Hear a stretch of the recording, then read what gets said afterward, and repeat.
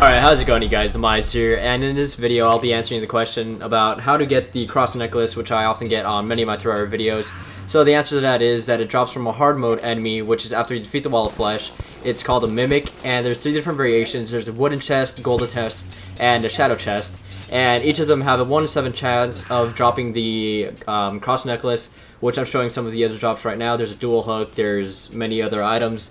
But anyways, the cross necklace slows down the amount of damage you get per second. So that's very important when you're battling items that do multiple damage, such as the Destroyer or the Skeleton Prime. So that's very important to defeating those bosses. And one thing that helps a lot in identifying like what's a mimic and what's an actual chest is by using the Hunter Potion when you're mining.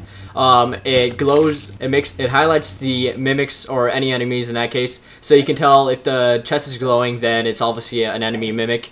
And yeah, so if you guys like this short video, please continue to leave comments and questions in the comment section below, and please leave a like rating because I really enjoy making Terraria videos, but I'm not sure what you guys want to see next, so please leave a suggestion below, and yeah, see you guys later. Be sure to follow me on Twitter. There you will find the latest updates on future videos and my amazing gaming life.